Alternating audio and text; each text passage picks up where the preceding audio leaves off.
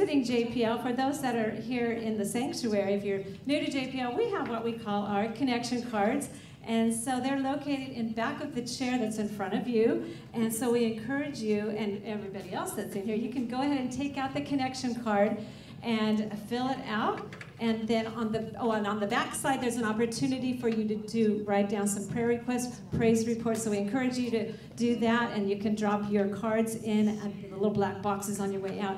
But if you're visiting, we would encourage you to keep your card, and on your way out at the information table, our guest information table, Deanne Watson is going to be our guest host. She would love to meet you and offer you a little gift. We have 3 choices of gifts, so that's always a fun thing. Hey, and I also want to encourage you to stay connected. So we have some groups that are going on this summer. A couple are live, and we had a great time on Tuesday night with some ladies. And there's also some Zoom things going on. So please check out the website. Get into a group this summer. We encourage that. And then last but not least, I had some great time with some men too. That's right. On the Zoom. Yeah, you do. That's pretty sad when we can have a great time on the Zoom, right? How times have changed. That's right. And then also for you married couples, it's not too late, but there is a marriage dinner tonight at Daniel's Table in Cathedral City. That's at 5:30. And if you haven't signed up, Denise tells me there's room for some more couples, and it's going to be great. I know they have there's a fun game plan, there's some prizes, we like prizes, and incredible food. If you've not gone to Daniel's Table, you need to go there.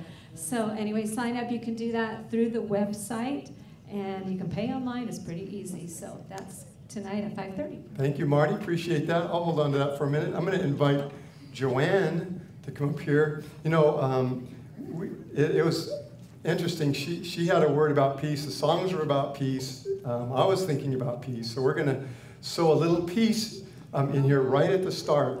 You know, there's nothing like peace that can, you can just stay down there, and she can stay down there and speak. Yeah. Nothing like peace that prepares us for anything that the Lord wants to give us. Peace makes us open, right? So why don't you go ahead and share your words, and I'll just do a little prayer here. Yes, as we were worshiping, it became very clear the Lord was stirring something in me, and it's called the Shalom of God, which is the spirit that destroys chaos. Amen. Okay? And the second part of that is, the Shalom is the Spirit of God that destroys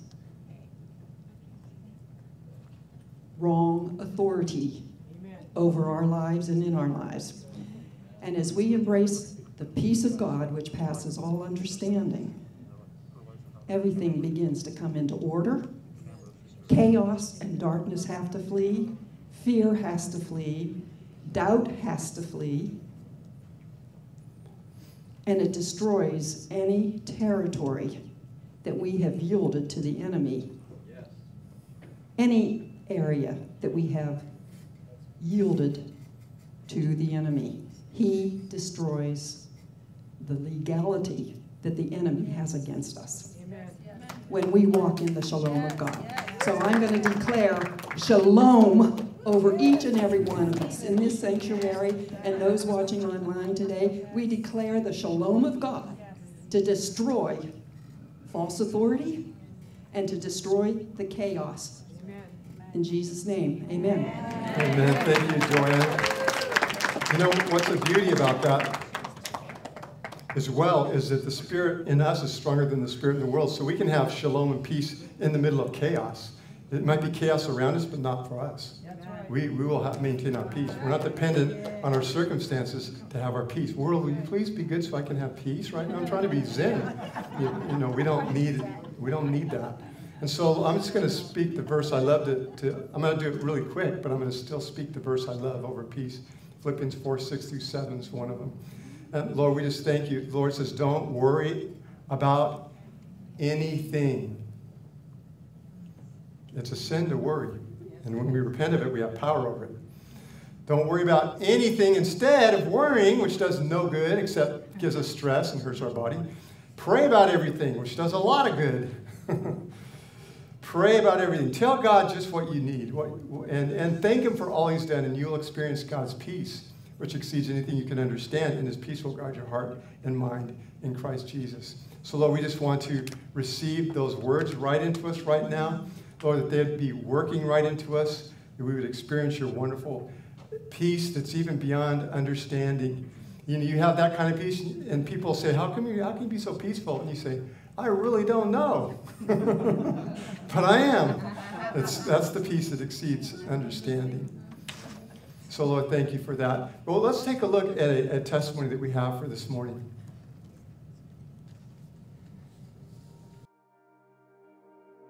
So during this coronavirus pandemic, there were some times when I was feeling a little down. And a couple of days ago, the Lord told me to grab my flags and just go and flag outside. And my family and I, we live on a golf course. And so I grabbed my flags and I went and I started flagging on the golf course. And on the other side, we have a bunch of neighbors, and some of them I've never even met before. And about 10 minutes into my flagging, one of my neighbors walked up to me. And she said, I was just watching you flag and I suddenly got so happy. Do you mind if I record you? And I was just like, well, sure, I don't mind at all. And after she was done, she asked me, she said, where did you learn to dance like that? How did you flag like that?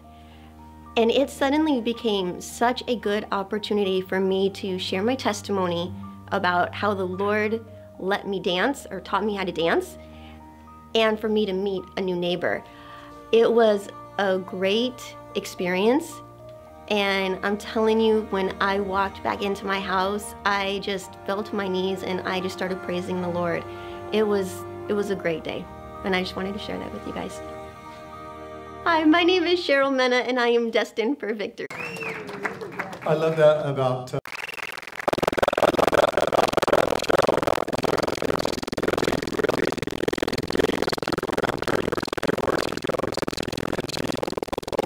of raving up her Jesus flag, sailing around under a Jesus flag.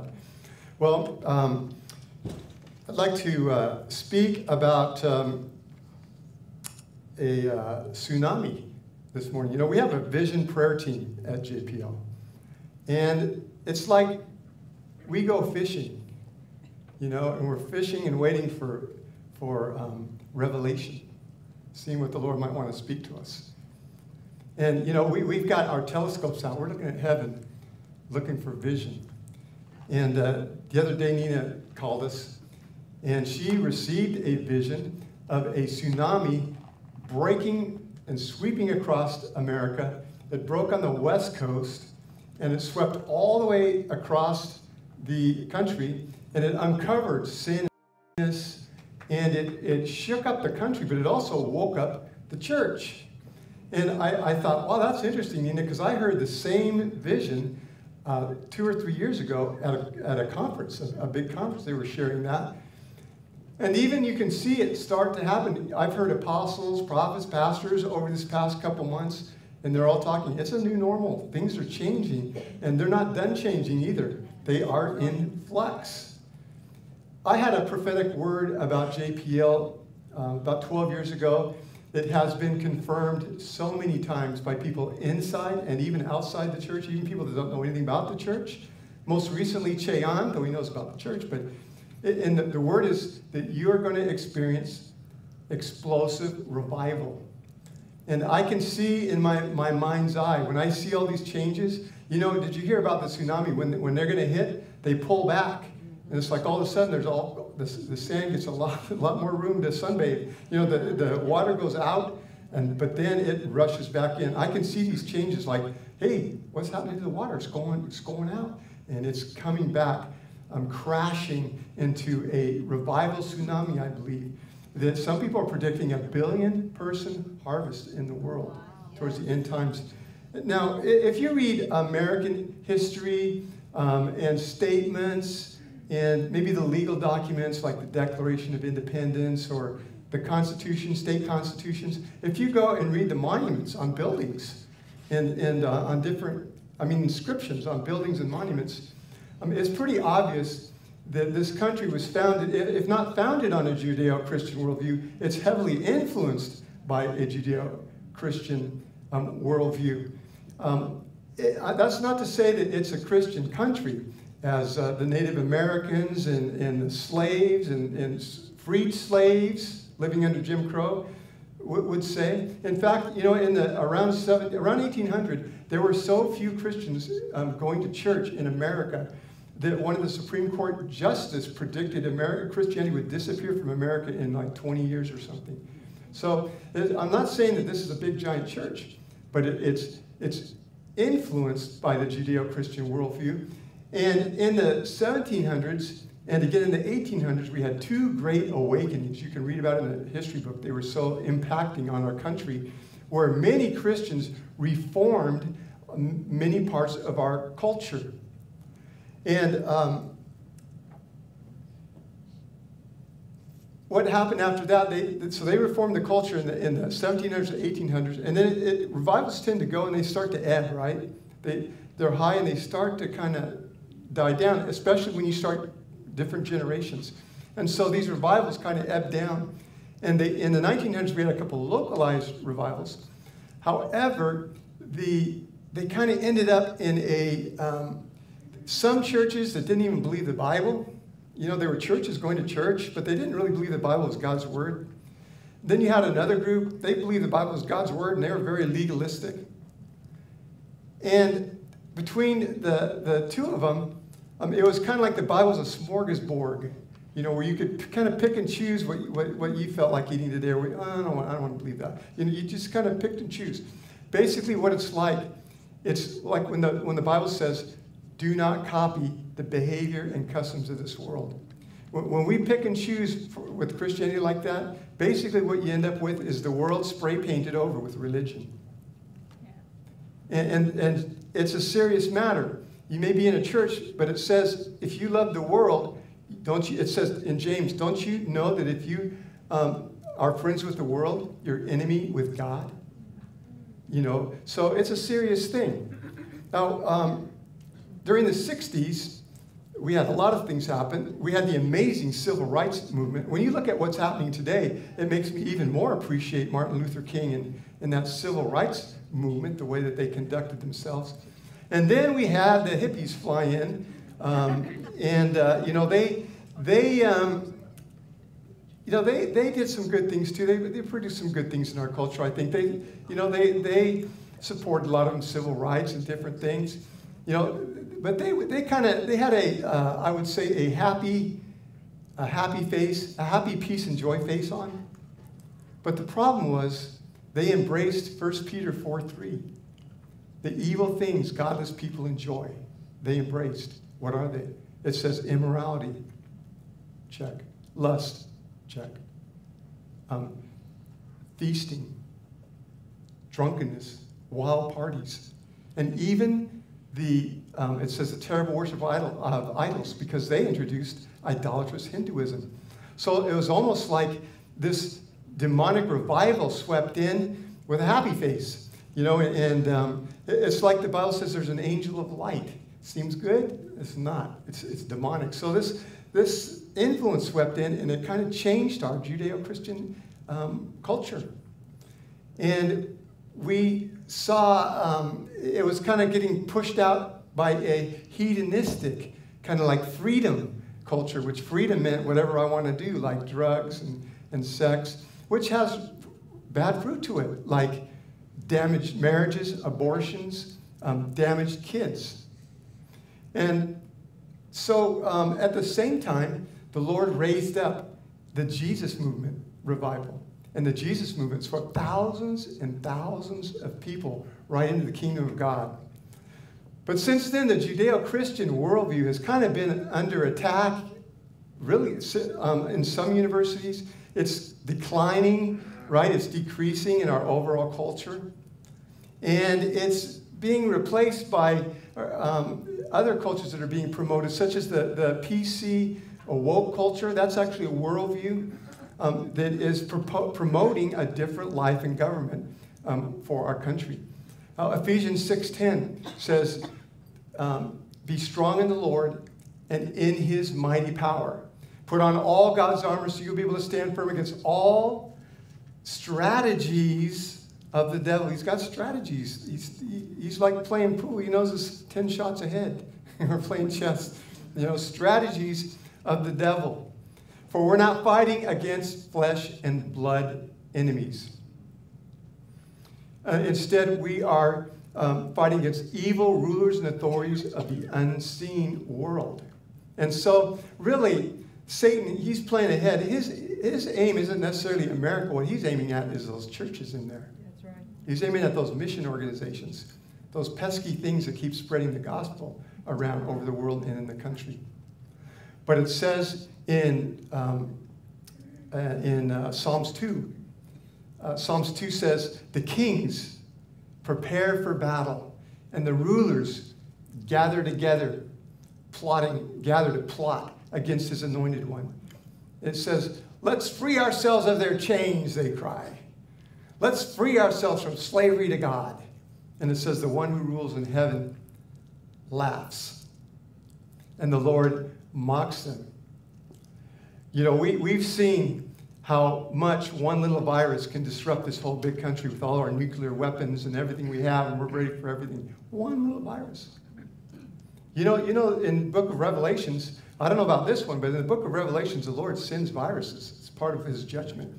Who knows? This could have been one. But if it wasn't, I'm telling you, he could send another one anytime he wants and totally disrupt our country. But what the Lord is going to do is he's going to disrupt the church and the country with revival. That's his end. Now, we don't need to have a Judeo-Christian worldview. Excuse me, I'm going to get my water over here, get a drink. I put it a little far from me, but I need the exercise.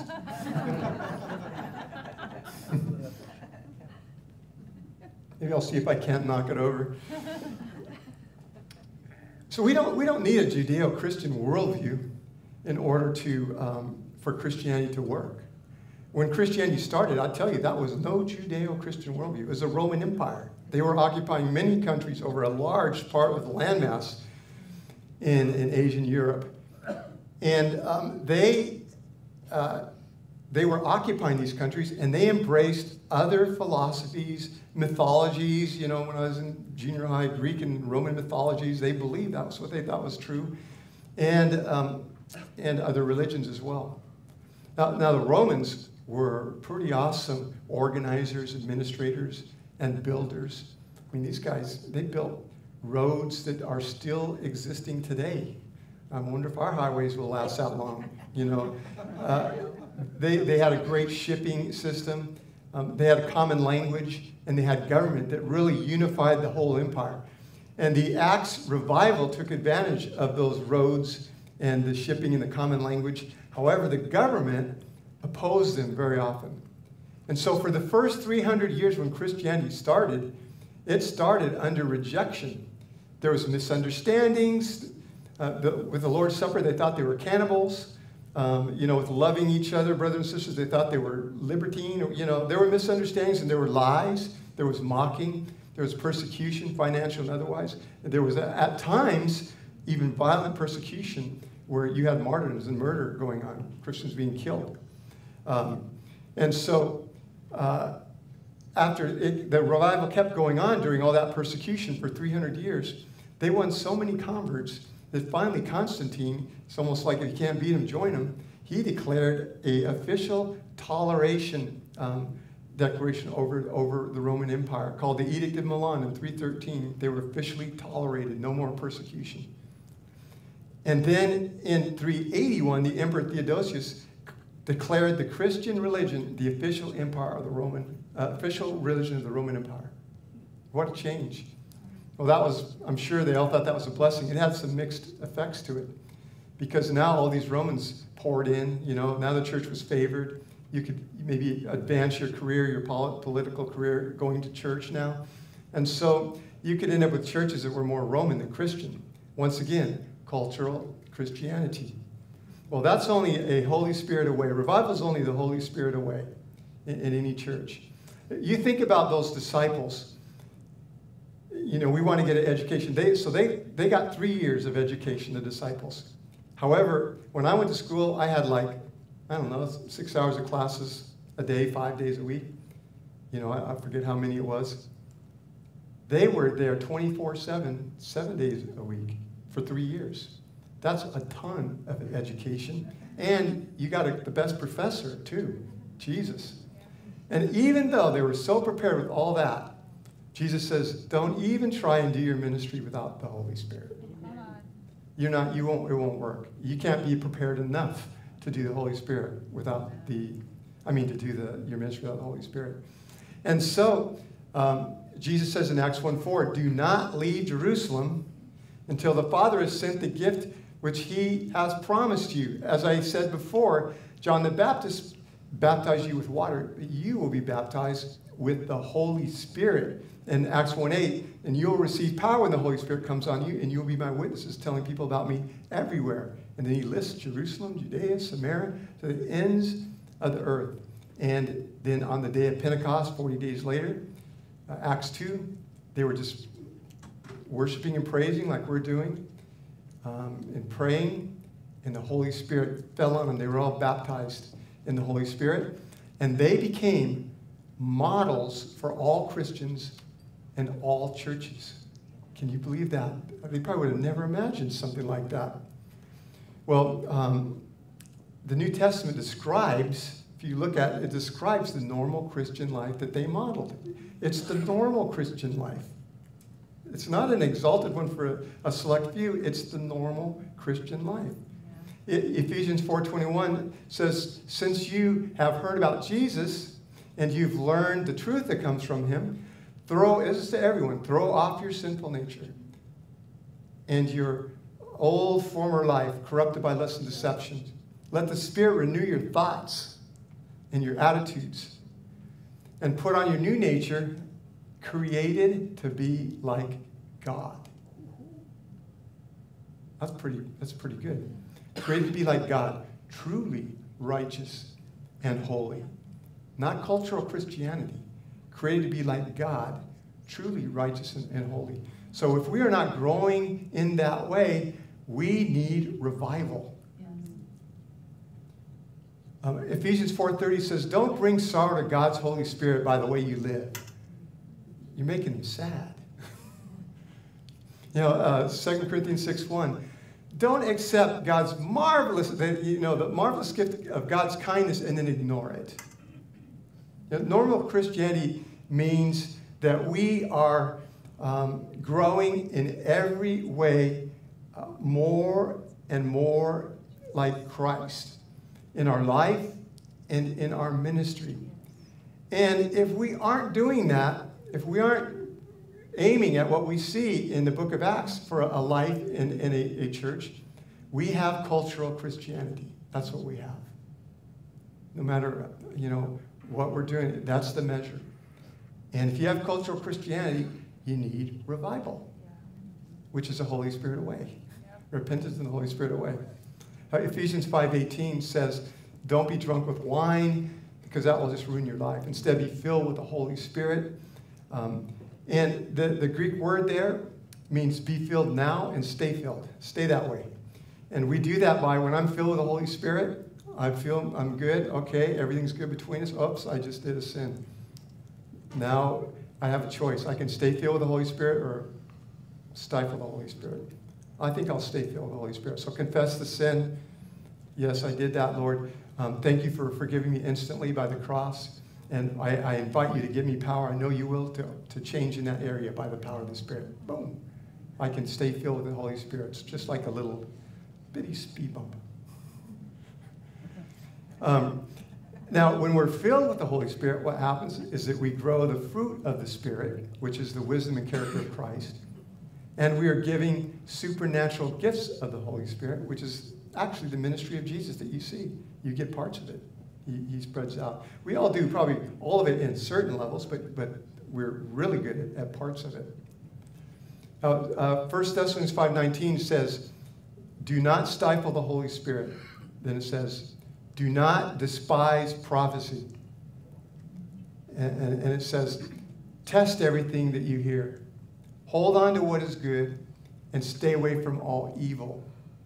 So if you are unbelieving, or not using or not testing these supernatural gifts, you're stifling the Holy Spirit. That's part of what he's trying to bring. On the other hand, if you're all into these supernatural gifts, all about it, and jucking and jiving and everything, and you are not growing in the fruit of the Holy Spirit, the wisdom of character of the Holy Spirit, well, the Bible says that Jesus won't even recognize you, one thing, when you're at the judgment. And the other thing, it means that we will not even have the wisdom or character to even judge anybody else. We can't see ourselves. And so we need both the fruit and the ministry. Now, on the day of Pentecost, the Spirit came down, and the Apostle Peter, like 40 days ago, he was running and denying Jesus. Now, after he gets the Holy Spirit, he's boldly preaching Jesus and telling a huge crowd that you crucified Jesus, the Messiah, your Messiah. And they didn't even get to the altar call. That's happened to Peter a couple times in the scripture. He didn't get to his altar call. The Spirit fell. This time he didn't get to the altar call. And they cried out to him, "What should we do? When can we come forward? When are you going to stop so we can come forward? What should we do?" And Peter said, each of you must repent of your sin. That means change your thinking and your lifestyle. You got it all wrong. Repent of your sin, turn to God, be baptized in the name of Jesus Christ, and then you will, it's a promise, you will receive the gift of the Holy Spirit. And that promise is for you and for your children, for all who are far away, and all who are called. So that calling goes out right now to anybody who's never given their life to Jesus. That's their calling right now. It says, indeed, the right time is now. Today is the day of salvation. And if you wait, the heart gets harder, the mind gets duller, the hearing gets worse.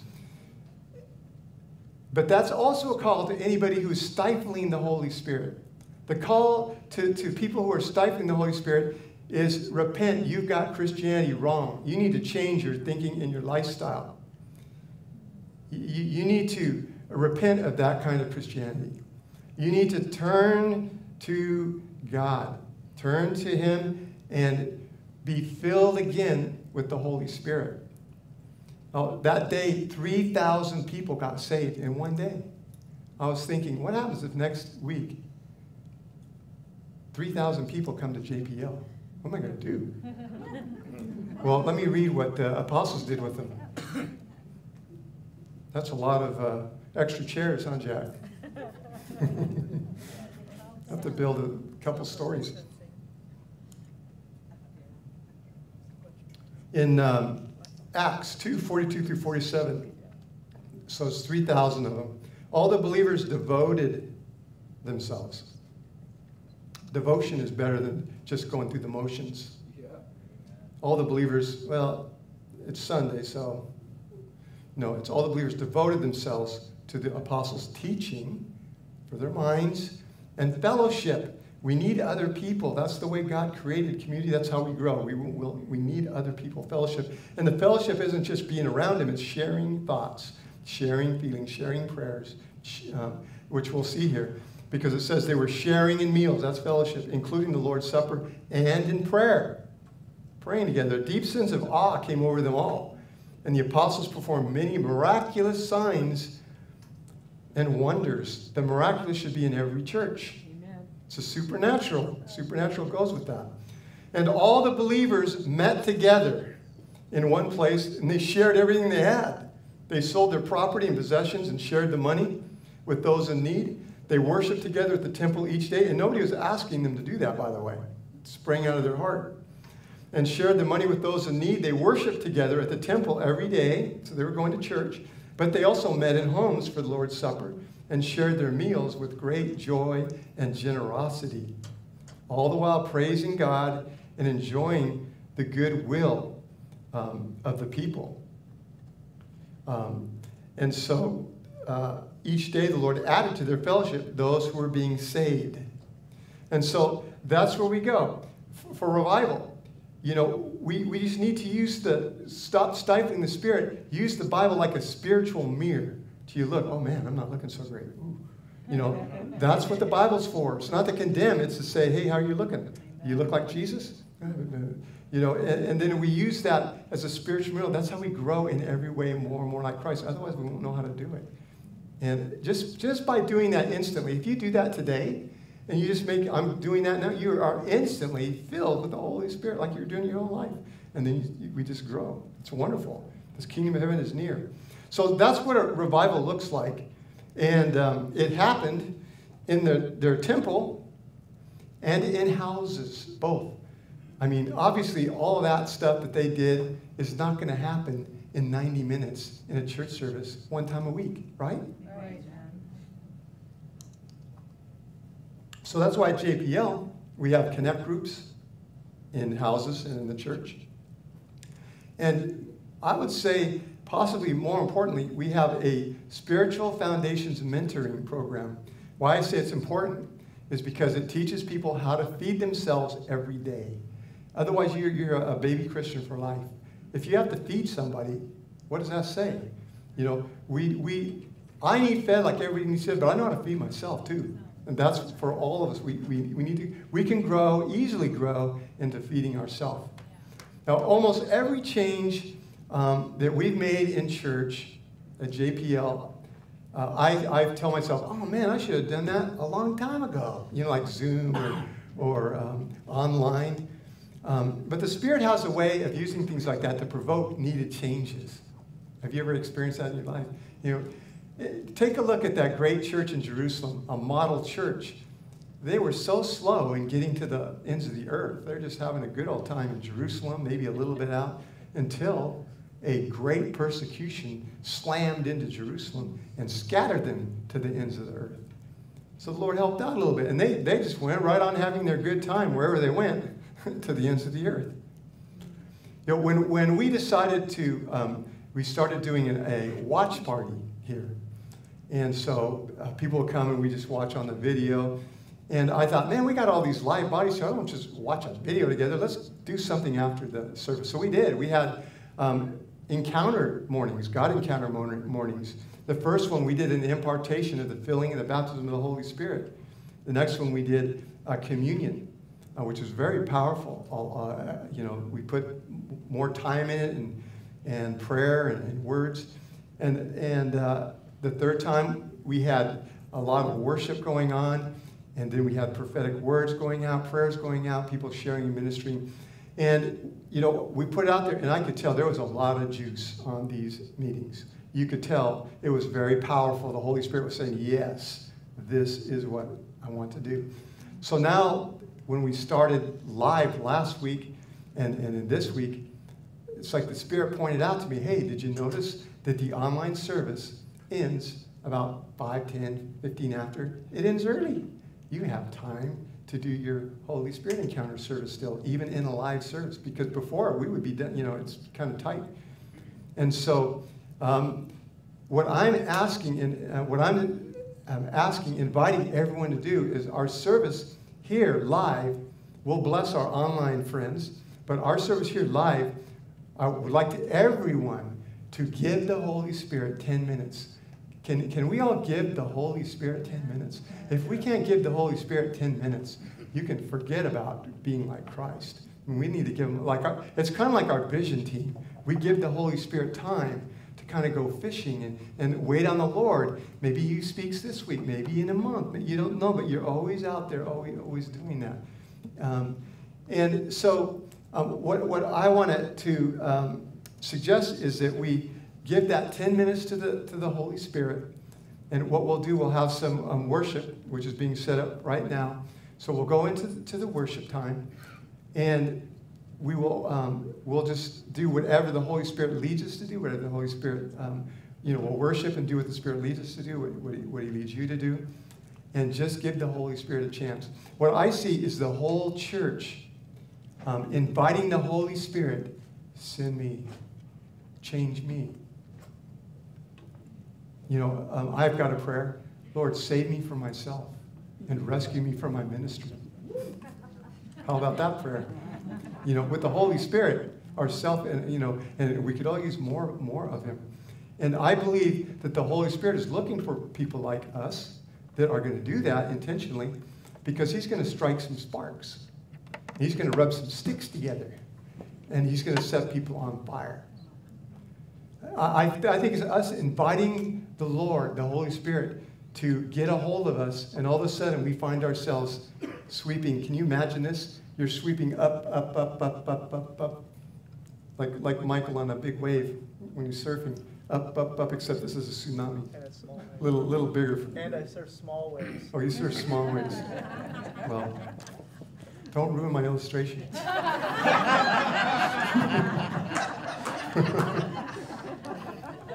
So there you are, you're sweeping up into the tsunami, and you break upon this earth. You break upon Coachella Valley, your friends, your family, with Jesus, but more importantly, or as importantly, like Jesus. And so I just want us to receive that right now real quickly. And we do, Lord, right now. I just speak to all of us right now, Lord, that you will cause us. I just encourage you to start asking the Holy Spirit, am I a cultural Christian? Am I even a Christian? Am I a friend of the world so much that I've made myself your enemy? And so, Lord, we pray as these questions born from your Spirit, that we will have the joy of seeing the truth. Because when the truth comes, it's not going to be condemnation. It's going to be a delight. I'm so delighted that you asked me that. Yes, you are acting my enemy, but really, Christ died because I see you as a friend. So let's make it happen right now. That sound good? Be filled with the Holy Spirit. So I'm going to have a time of offering right now I'd like us to do, and I'd like us to speak some declarations this time. I want to thank everyone for your generous support of JPL so we can do this church, have a colony of heaven in this place and also online. Of course, you can still give online like many of us have gotten used to doing. We do have a box out there if you like to drop something in that box. It says card on it, but it's right by the door. That's the right one. But let me do our declarations here real quick. I hope I sent them. Didn't I send them to you, Amy? You got those declarations? Well, I got to find them myself. Oh, here they are. All right. Do we have it? Okay, here we are. So we're going to read these together. And these are declarations of faith, of proclamation based in the Scriptures and the Word of God. And if you believe them, they move mountains. And if you don't, they do nothing. They don't work. The way God's set up is that His Word is activated by faith. So let's take a look at this one first. You ready? I am a citizen of heaven. I have supernatural resources, relationships and resources from heaven. Leave it to the pastor to mess it up. Let's do it again. Well, let's go back to that other one I messed up. No, one next. Okay, ready? I have supernatural relationships and resources from heaven. True godliness with contentment is itself great gain. I am always be joyful and thankful in all circumstances. Excuse the typo. I'm learning to be content with whatever I have. What a count. Oh, that's the supernatural power of God. What's the next one? I desire a faith mindset of joyful generosity. I want to experience supernatural giving and receiving. I'm going to invite the prayer team to come up as well as we finish these off. God promises me power, prosperity with purpose. Now we got to do that one over. First time. Next time. Flawless. God promises me prosperity with purpose.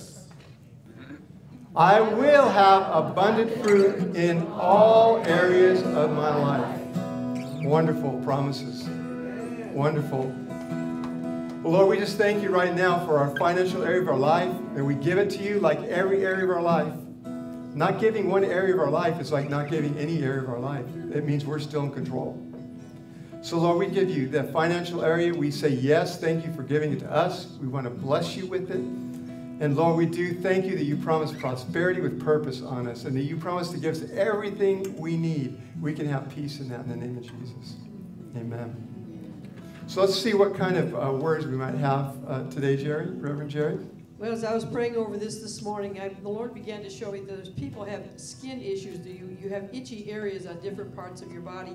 Sometimes it's gone, sometimes it comes back, but it seems to travel around your body. The Lord telling you it's not from Him. So be aware. If that's from you or from the Lord, then take that one.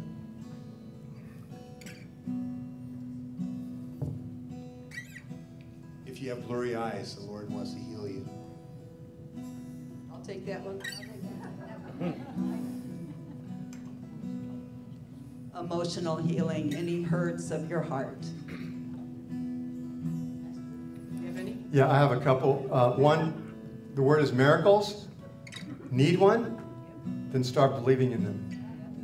Nothing's impossible with God. Second one, steamroller. It's a heavy, slow-moving roller. We know what it is, I believe. It reminds me of John the Baptist when he said he made straight the way for Christ.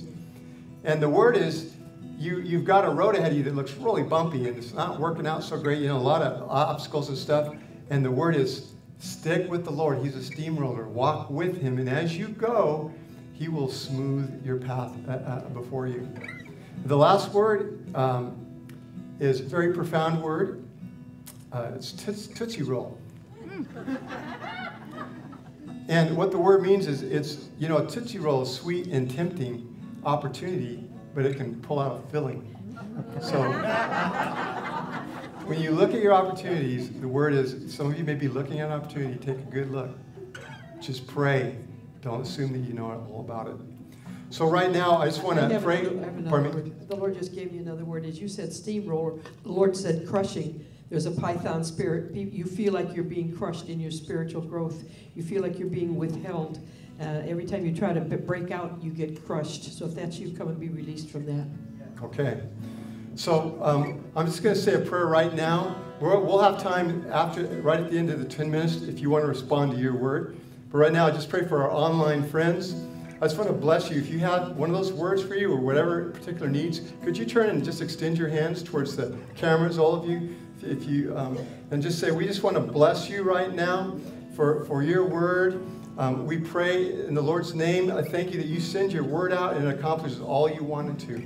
And so we bless you with these words that are sent out, that it'll come right to you, that you activate it with your faith and action, and that you're going to be blessed. So thank you for joining us this week, online friends. Blessings to you, and have a great week. Hi, I hope today's message had a special meaning for you and you were touched by it. Also, if any of these words of knowledge applied to you, please leave us a comment and we will continue to pray for you. And we hope that you are blessed by what we're doing. We would ask that you share this with some of your friends so that we can use this important tool to reach out to all of those who need to hear the word. And I'd like to leave you with a special blessing from Psalm 100. And it says, shout with joy to the Lord, all the earth. Worship the Lord with gladness. Come before him singing with joy. Acknowledge that the Lord is God. He made us, and we are his. We are his people, the sheep of his pasture. Enter his gates with thanksgiving. Go into his courts with praise. Give thanks to him and praise his name. For the Lord is good. His unfailing love continues forever, and his faithfulness continues to each generation. So let's make some joyful noise to the Lord this week. Hit that like button, share this with those you know, and have a blessed week.